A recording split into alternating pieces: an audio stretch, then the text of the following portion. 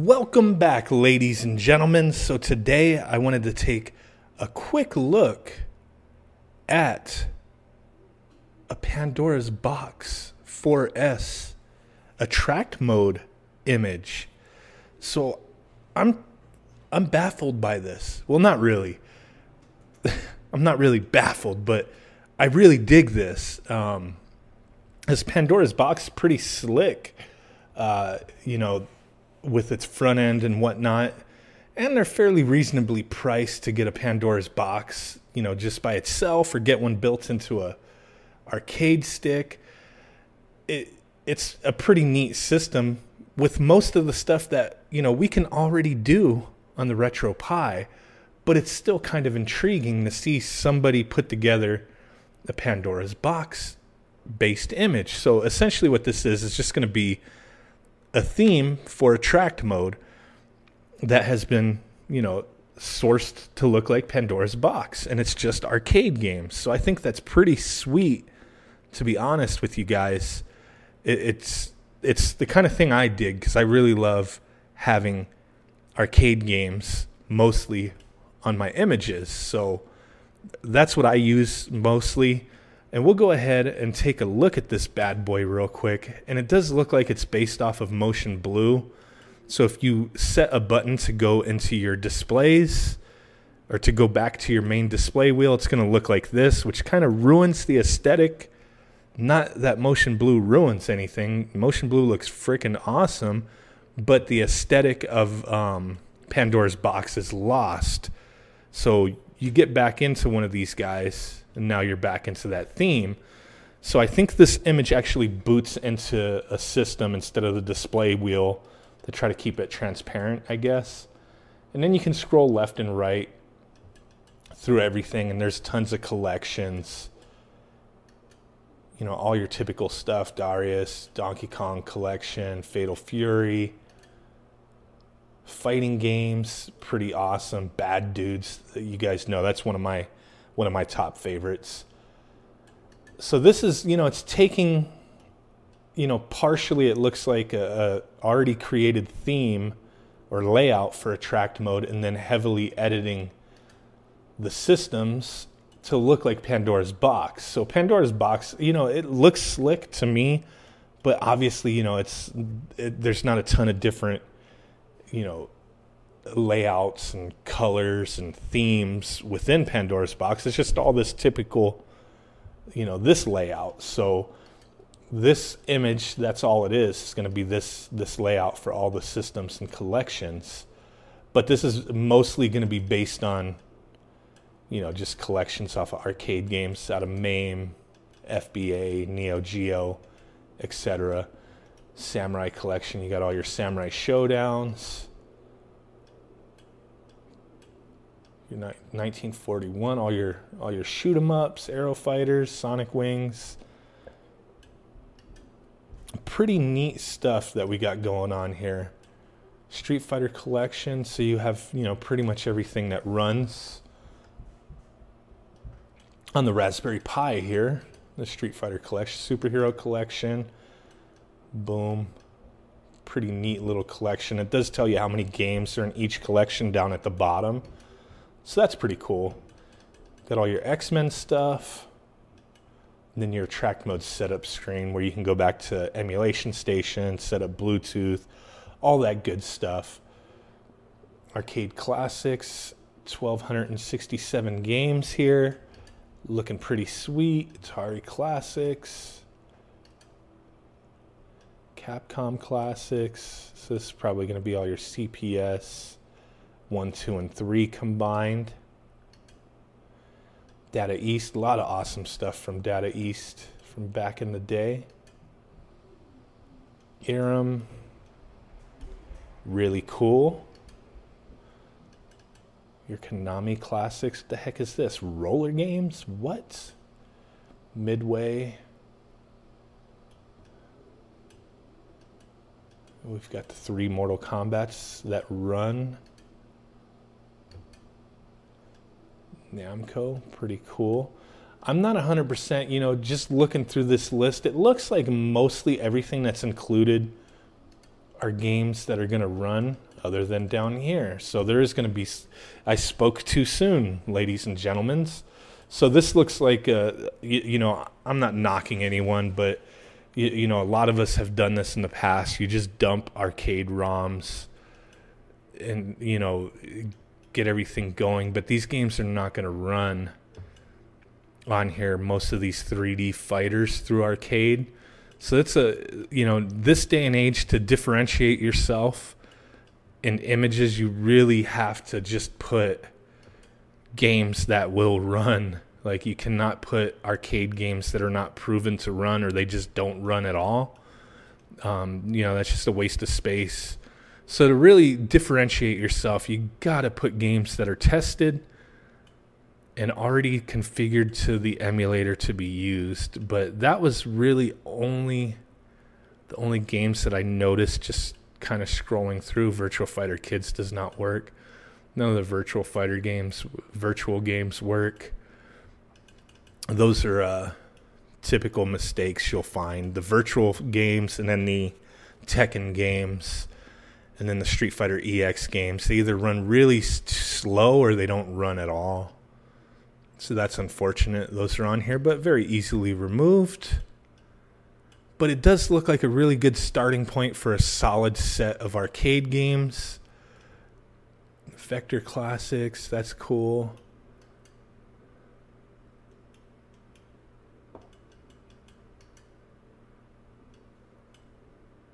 And then here's the rest of your arcade. So from looking at the all games list within Emulation Station, it looked like we were sitting at about 3,200 games total. And this image is 32 gigabytes. So it's not too hefty. It's got all your artwork scraped.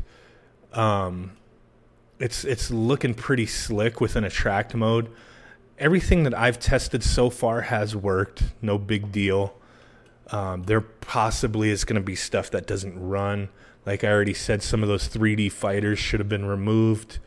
But, it's not a knock against anybody. A lot of us have just thrown stuff on there and, down the road found out that they didn't work, or that we accidentally put them on an image. So this image, it seems like the same mistake with some of those games.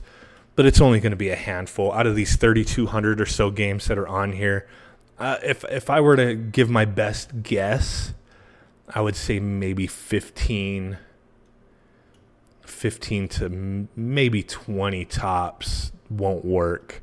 And that's just an estimate. I'm not 100%, but that's just from my knowledge, looking at the arcade base sets that are typically around this size, which are around 3,300 games. There's typically going to be a nice little handful that don't work, or bad ROMs, or need to be configured properly to run. Now, I don't have time to test all 3,200 games on this image, but the ones that I'm interested in playing have all ran. So that is cool. Let's test one game real quick.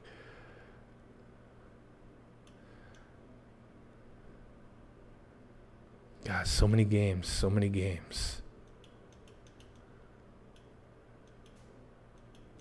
Michael Jackson's Moonwalker. Let's see if this runs.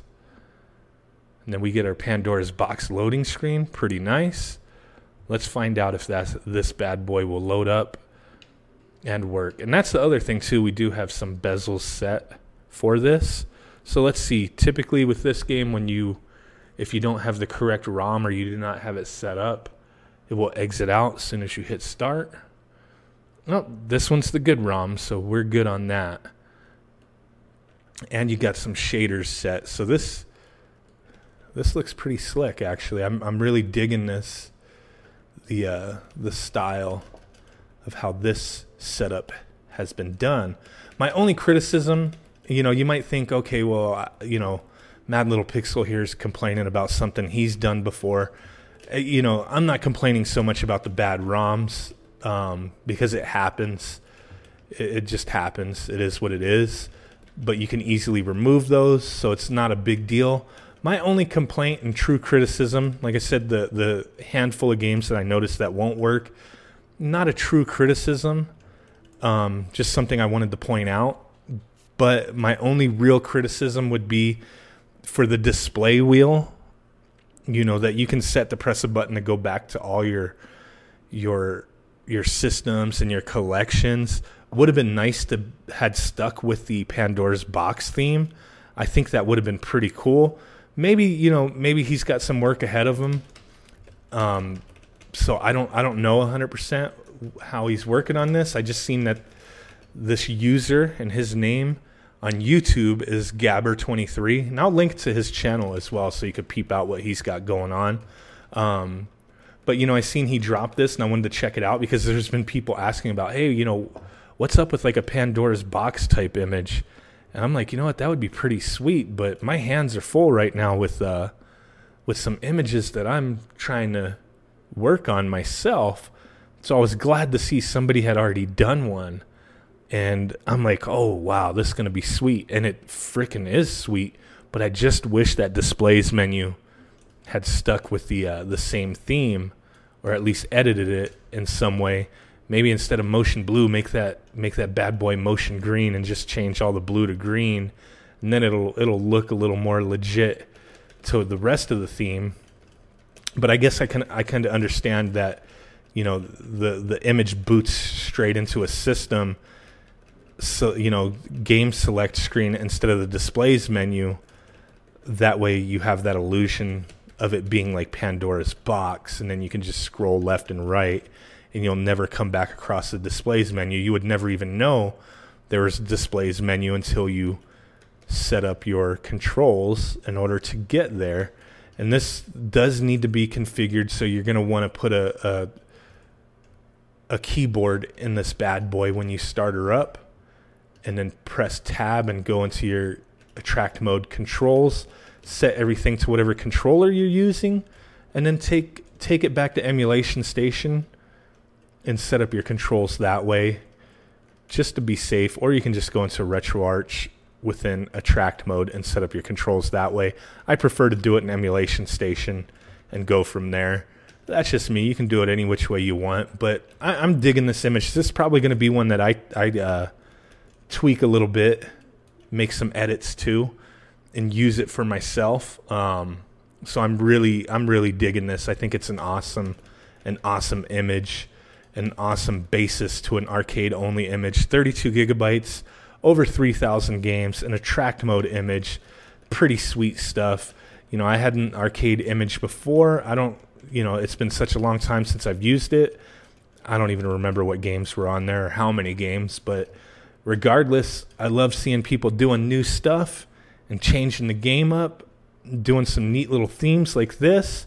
I think it's freaking awesome. So this is going to be one of the new themes, or images anyway, that I wind up using for myself because I really dig it. So hope you guys appreciate the video. Just taking a quick look at this bad boy. Link will be in the description to Gabber23's channel to go peep him out. Smash that like button if you could, guys. Subscribe if you're not already a subscriber. And I will catch y'all next time. Boom.